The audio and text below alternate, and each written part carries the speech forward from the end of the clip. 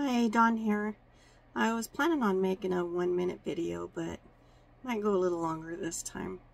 Yesterday I was having a little chat with somebody who is basically waiting for their dog to die at any moment. And her biggest concern right now is that her dog dies peacefully. She doesn't want him to hurt or be distressed or whatever. She just wants to be sure that he's going to go in peace. And my advice to her was to give the dog permission. When they feel you holding on because you don't want to let go, of course we don't want to let go. We don't want to lose him. But they're gonna hang around to try to ease your distress at the cost of having a peaceful passing.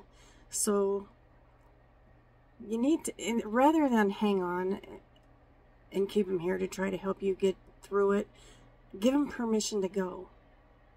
Give them permission to go, and then later, a little bit later, after you get through the initial shock, anger, and all of that stuff, then you can rebuild a relationship with them.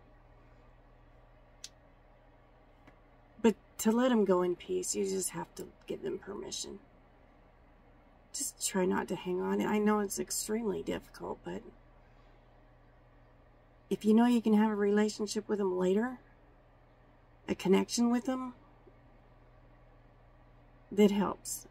It helps. So just keep that in mind, that you will always have a connection with them if you allow yourself to. And that's all I wanted to say. Thanks. I'll talk to you later.